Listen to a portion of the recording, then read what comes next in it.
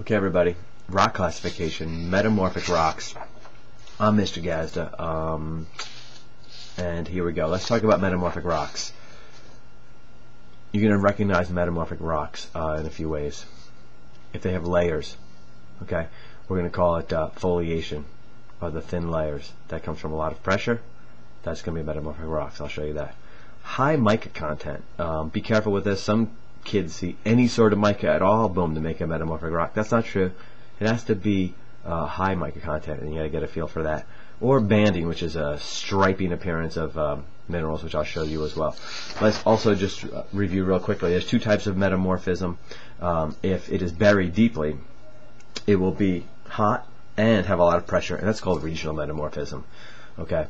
If it is only hot temperatures, and maybe it's not, the pressure's not that great, but it's just really hot, that's called contact metamorphism. And the best example is that is contact with lava. If it's touched by lava, it will heat it up and kind of cook that rock. So here we go.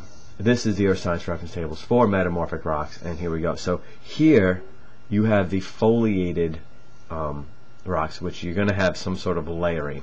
These are not going to have visible layering. Okay, so they're separated out like this. I'm going to lay some of the rocks right out here. Now,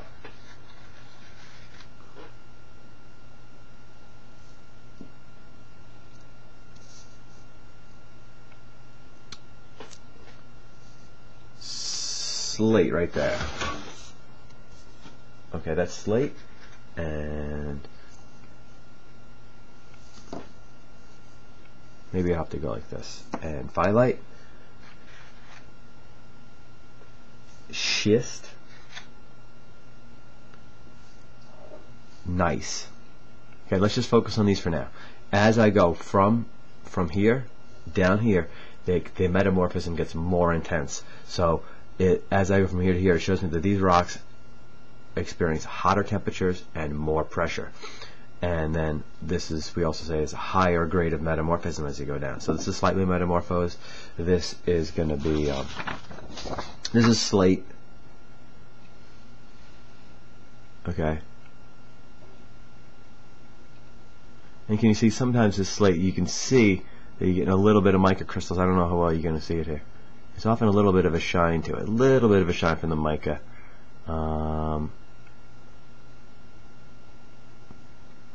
Can you see the layer? And you kind of see the layers in here.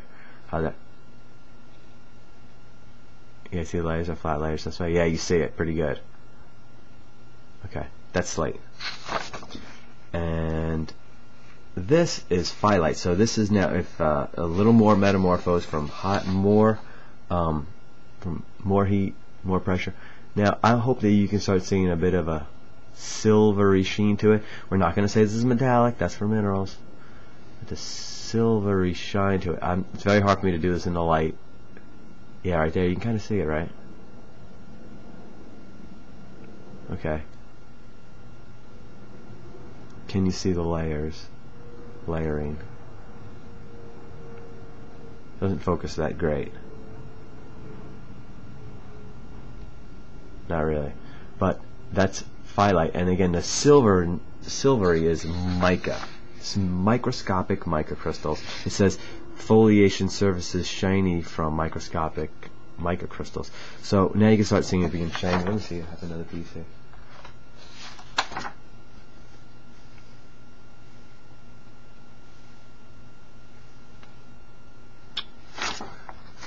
Can you see the layers in here? Come on, focus better. Yeah, you kind of see the layers, right? They're flat and they're kind of going this way. Yeah, so you can see that's called foliation. Now we're going down to schist, and with this, you really can start to see. You can start seeing large mica crystals. Look how silvery that is. Again, that's from those flaky mica crystals. You really can see it. And can you see the foliation? Maybe not in this piece so great, but usually you can see the strong layers in. The reason the mica looks this way because they're all very flat. If I can, I don't know how well this is going to.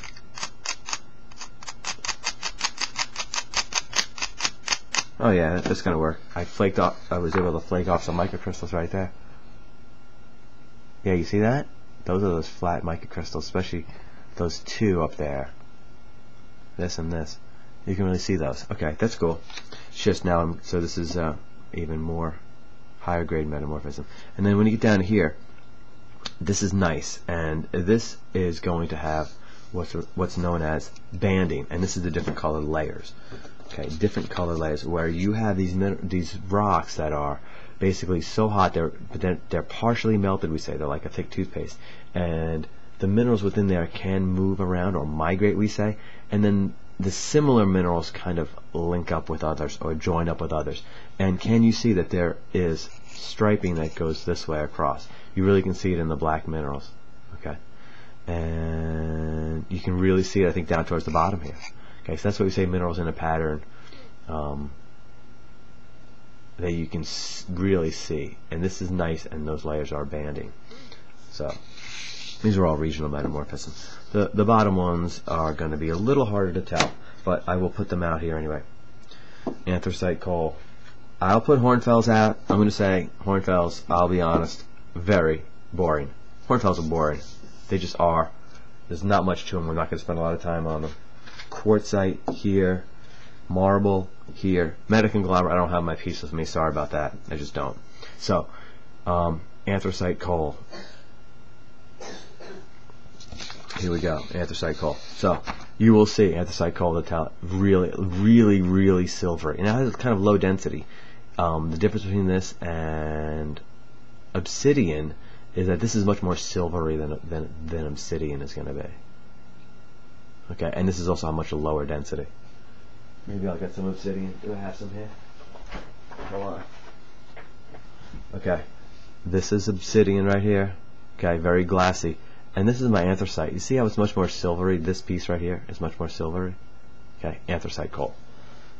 Thank you, obsidian. Now, what this is from, this is bituminous coal. Okay, this is sedimentary rock. When this is under, gets metamorphosed from being very hot and a lot of pressure, it will chemically change up the chemical reactions which make it into this, often called hard coal. This is the best coal. If you want to burn coal and get heat, get energy from it, you want this kind of coal, if you can get it. Okay, so let me put that back on there. Anthracite coal, and then I have hornfells. Again, boring, really hard to tell. This is from contact metamorphism, basically from lava touching a rock, partially melting it, but hard to tell. So here we have, here we have quartzite. Okay, and it's from sandstone that gets metamorphosed.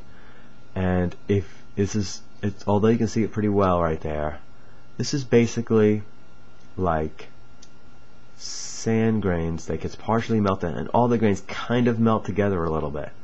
Okay, I think I used the example of like a bag of chocolate chips. If the bag of chocolate chips is, I have some sandstone right here. If this is sandstone, this is similar mineral, it's very rich. If this is my bag, right, this is sandstone, individual sand grains cemented together. So I'm going to say what happens when this gets partially melted, all of those sand grains, kind of the edges kind of melt together, and they get more like this one right here. Now let me see if we can focus. So with this one on the right, you can't see the individual grains. It looks like they're much more kind of all joined together a bit. And the chocolate chip example is, if this is my bag of chocolate chips, if I leave those chocolate chips out in the sun maybe on a hot day, and they kind of melt together a bit and become, all the edges kind of melt together with one big glob of chocolate chips. It does sound very good, I know. It would be something like this. Okay, that's quartzite. That's that. And marble, oftentimes marble has much more patterns. And marble is basically, it's made of calcite or dolomite. Think of like limestone that gets under a lot of pressure and again gets partially melted, and it can be contact also. It gets partially melted, and then you have a lot of crystals form, and they get a little bigger. You really see the crystals here, and this is going to be calcite in here. And that's marble. Oftentimes you can't see the crystals in marble, and you see often marble countertops and and things like that. So we say the parent rock here, metamorphism of limestone or dolostone. So the parent rock of marble is limestone or dolostone. Okay, and for quartzite, the parent rock would be quartz sandstone, or just regular sand. That's what sandstone is quartz sandstone. That's the parent rock, and the parent rock of anthracite coal is bituminous coal, which basically tells you that bituminous coal changed into anthracite coal. Okay, so that's our metamorphic rocks, and hope this is helpful. And Mr. Gazda signing out. See you later.